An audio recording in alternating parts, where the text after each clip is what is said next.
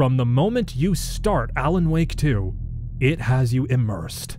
Every element present, from the minimal UI, the stillness and emptiness of its environment, the eerie music, the sound design, the lighting, to even the sudden flashes of scratch, the main menu creates an off-putting experience that foreshadows the entirety of Alan Wake 2.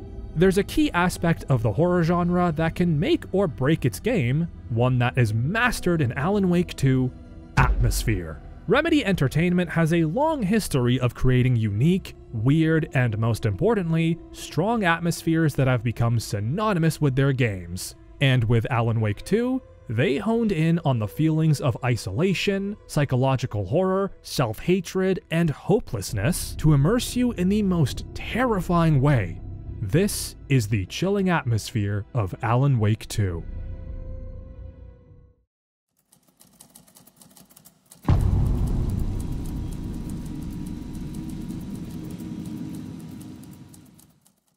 Alan Wake 2's world can be divided into two main settings, Bright Falls and the Dark Place. Both of these places thrive in storytelling and creating the chilling atmosphere in different ways. Let's start with Bright Falls. Bright Falls uses its small town, nature-centric setting to play on the small town where nothing happens on the surface but is actually housing a dark mystery trope heavily inspired by media such as True Detective and Twin Peaks. Beneath its friendly exterior is a string of horrors that keeps you on your toes. Multiple disappearances and murders have taken place in Bright Falls, rumored to be by the hands of the Cult of the Tree, a mysterious faction that stalks the woods of Bright Falls. No one knows the extent of their power, only that they have a strong hold on Bright Falls. You see their symbol everywhere, stumble upon their hideouts and methods of serial murder, yet most know nothing of this cult, making their elusiveness turn Bright Falls into a town where you can never feel safe. There's also the Dark Presence, which constantly transforms ordinary people into the supernatural Taken, and if you don't act fast,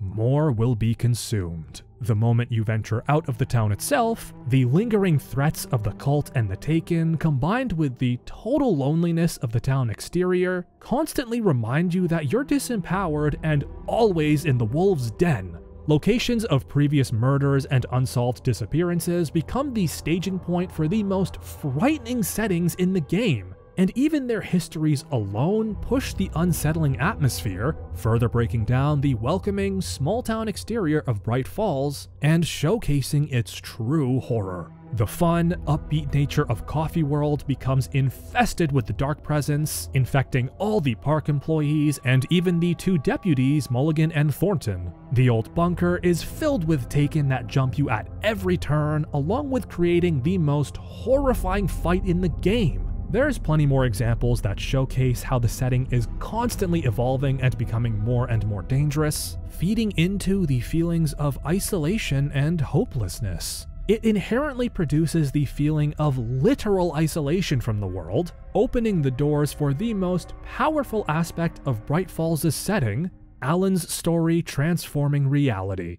Alan wrote Saga into his story as the hero, who would save him and the world from the game's main antagonist, Scratch. As a result, the story slowly changes Saga's environment and her reality, realizing Saga's worst fears. Bright Falls cunningly gaslights Saga the further you progress in her story, constantly making her, and you the player, question reality.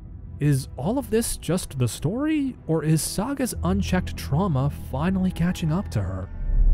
Moving on to the second main setting of the game, we have the Dark Place. The Dark Place is a supernatural, otherworldly dimension that is heavily influenced by creative works, including music and writing. It's a subjective manifestation that is projected differently depending on the individual which it's being explored through, and this is seen exceptionally well through the mind of Alan Wake. The Dark Place manifests itself as a twisted blend of Alan's real world, combined with his critically acclaimed novel series, Alex Casey, creating a dark, haunting film noir New York City.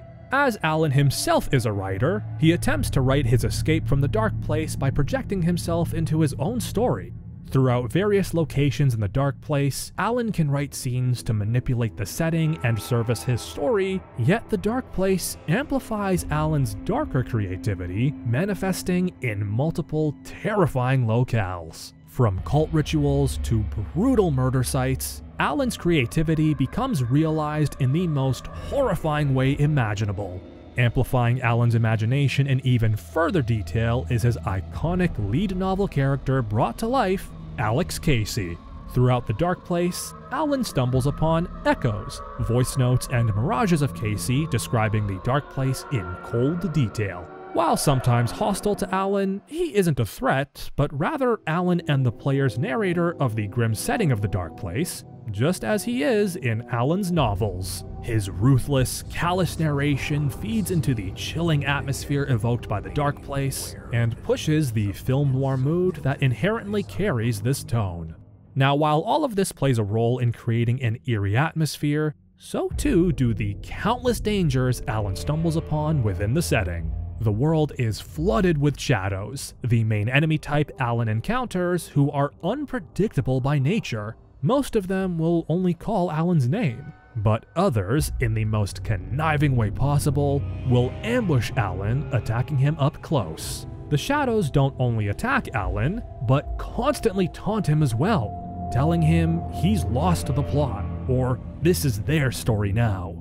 They're a metaphor for Alan's self-perception as an artist, as he feels that he's lost creative control over his stories to his audience. He isn't steered by what he wants to write, but what the audience wants to read.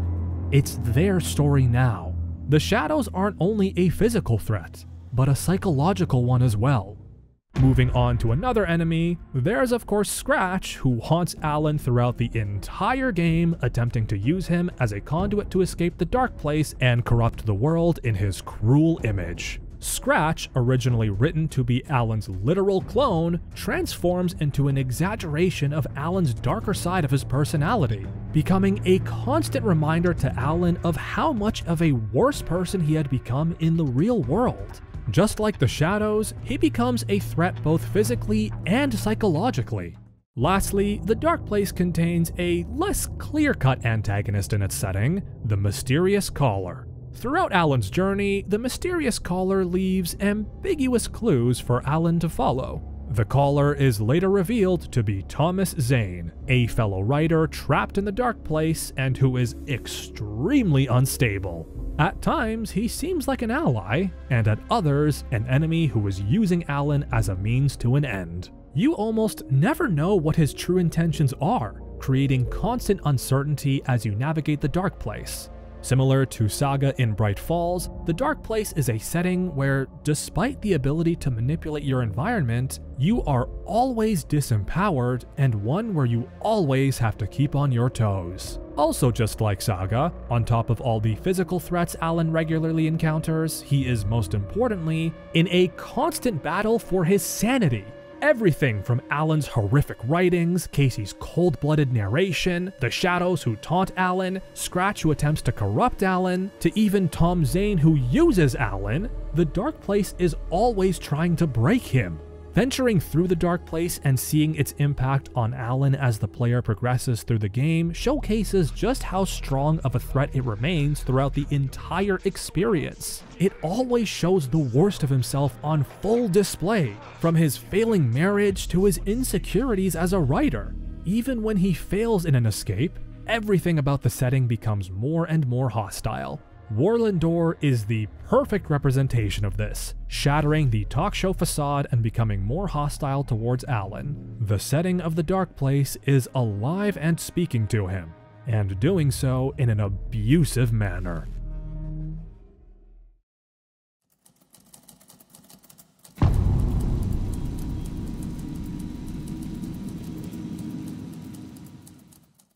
So the setting of Alan Wake 2 itself adds to its chilling atmosphere, and it also does so in a more literal sense through its environmental design.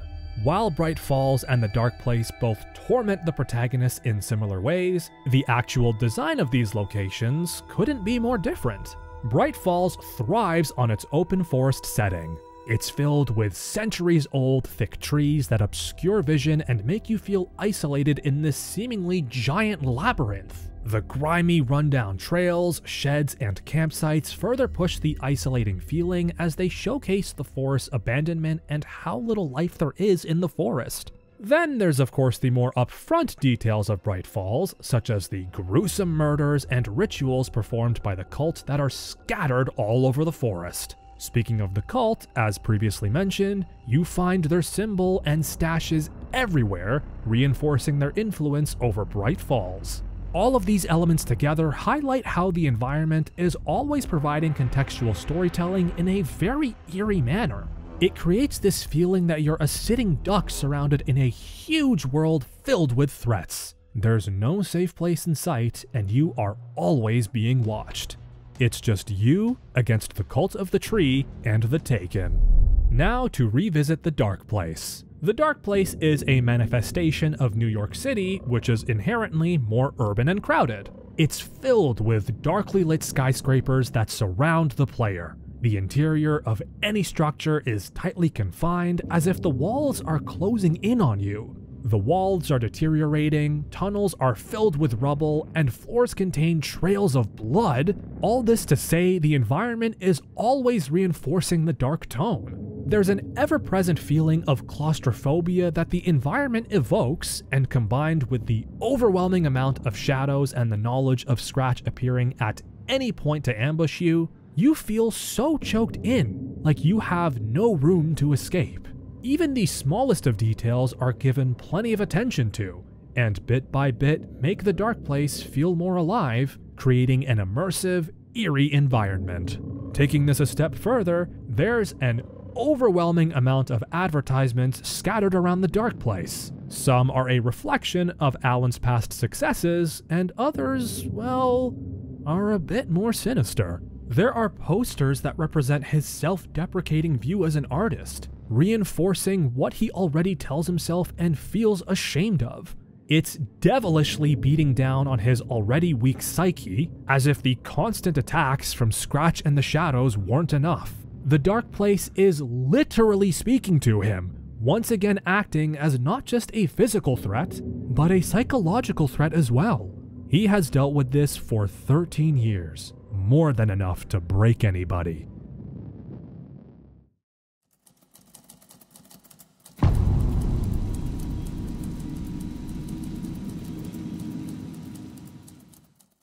An underrated aspect of Alan Wake 2 that needs to be quickly discussed is its user interface. A good UI is crucial in familiarizing yourself with a game, and in the case of Alan Wake 2, less is more. Throughout the bulk of the game, there are very few elements present on screen. Only the essentials are visible, which makes sense as Alan Wake 2's mechanics aren't complex, and even the elements that are present are in a smaller, off-white color all tucked in the bottom right corner. The design was intended to be minimal, so it never feels distracting to the player, letting you quickly get used to it. And this is a phenomenal choice. We don't look around and see our weapons, items, and manuscripts collected. We just get to focus on the world. It allows us to better take in all the previously mentioned details, further immersing us into the game. Lastly, the lack of visible elements makes it feel like the game doesn't even want to help us. It doesn't want to remind us of all the tools at our disposal. It takes a more realistic approach, making us, the player, have to actively keep track of what we scavenge in the world, making us feel isolated, and again pushing the eerie atmosphere. And of course, when we absolutely do need to interact with the UI in depth, it's always during a break of gameplay, such as sorting our inventory, so it never feels like we're pulled out of the experience. Now, this is not unique to Alan Wake 2, as it is far from the first horror game to do this, so this is a praise to the horror game genre in general.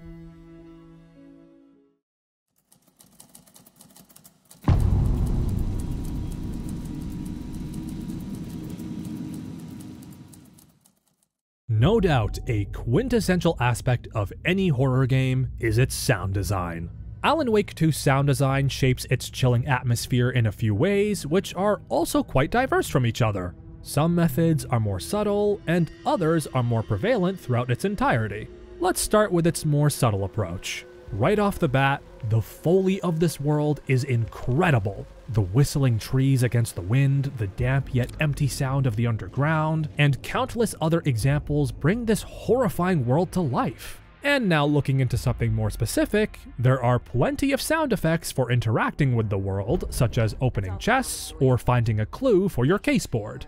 Two such examples that stand out, however, are Saga's profiling and Alan's plot change. Saga profiles quite a lot of characters, and if you go to the profiling tab and hover over each one, you'll notice that every character gets their own sound design. If you hover over a morally good character, you'll get a cleaner, more pleasant ambient design. Listen to the Bookers, for example.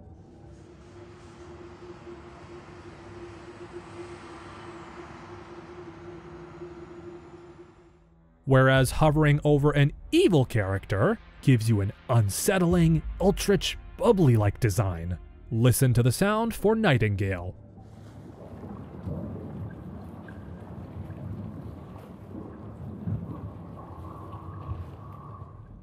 Then there's of course selecting a topic on which to profile, and each profile again has its own sound. This time, however, it constantly feels like the audio is building up to a huge reveal and it's incredibly anxious. This is then finally rewarded with the audio of selecting the topic. Wake has a double.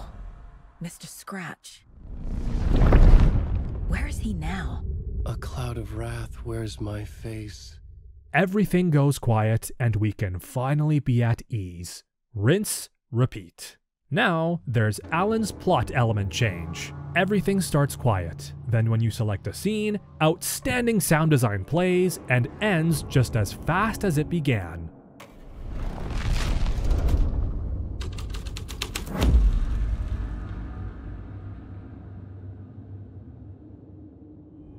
The reverberated typewriting, the rapid crescendo, and the sudden fall-off gives the plot element change a horrific gravitas that makes sure it never gets old. Depending on the scene, some of these take it a step further and add even more horrifying sound design fitting with its context. So all of these components for both Saga and Alan may seem irrelevant, but the finer details are what help in creating a unified, cohesive tone across the entirety of Alan Wake 2. In their own right, these sounds are already unsettling, and combined with the rest of the game's more outstanding horror elements, these serve as the subtle yet constant reinforcers of the game's darker atmosphere. But enough about subtlety. Time to look at where the phenomenal sound design is put on full display.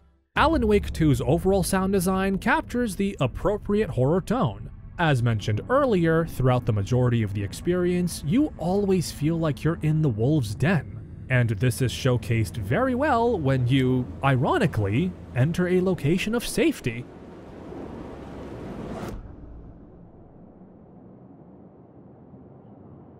Silence and unease. Entering Saga's mind place, Alan's writer's room, or any source of light rapidly cuts all audio from the world, focusing solely on the location you just entered. It creates this limbo-like atmosphere that juxtaposes beautifully with the rest of the game's atmosphere. It doesn't make you feel in danger, but it doesn't make you feel safe either. It's as if the lack of diegetic sound and music is telling you, this is just a quick way for you to catch your breath. The moment you leave, we're throwing you back into the terror. The sound design functions as a method of storytelling. It's telling you that the safe zones aren't meant to pull you out of the danger, making you feel even more isolated in the dangerous world and reinforcing the chilling tone of Alan Wake 2. Lastly, it is impossible to discuss Alan Wake 2's sound design without analyzing its implementation of adaptive sound. There are plenty of occasions where the player triggers a song in the world and it builds up as you progress towards your objective. Arguably the best example of this is when you follow deputies Mulligan and Thornton. When the tailing begins, a minimal, creeping loop kicks in. It gradually builds up the closer you get to finding the deputies' hideout, adding more layers and increasing in volume. As the layers and volume increase, so does the stress of the player. It induces an anxiety that gets stronger and stronger, along with an amazing buildup of suspense that creates chills from start to finish. Once again, it's an incredible tool of storytelling, telling the player they're getting closer and closer to their objective and towards the danger. It makes you feel like the most terrifying thing can happen at any second, and well, it does. Jump scares are scattered, which let you know the game is not bluffing. You will be getting ambushed, and there's nothing you can do about it. Factor in the story, with Saga discovering Mulligan and Thornton are a part of the cult. There's also the element of mystery. Everything combined has you constantly thinking, what the hell is happening? Where is this leading me to? Is this a trap? How are Mulligan and Thornton involved? And finally, the music suddenly cuts, and the reward for it all, discovering the truth. The cult is not what you expected whatsoever. The game elevates countless moments using this formula. This is how sound design creates the chilling atmosphere of Alan Wake 2. So, there we have it. Alan Wake 2 became one of 2023's best games, and maybe even the best horror game in recent years, for good reason. Remedy Entertainment put all their passion for game design to make sure every aspect of this game's world would make us feel uneasy. The setting laid the foundations for us to feel fear, the environment brought those foundations to life in a visceral way, the UI allowed for instant immersion into the experience, and the sound design paved the way for suspenseful storytelling from start to finish. 13 years spent building this game, changing time and time again until the tone was captured. Alan Wake 2 does everything right in shaping its tone. This has been Bilal from Game Rant, and this has been the chilling atmosphere of Alan Wake 2. We'll see you next time.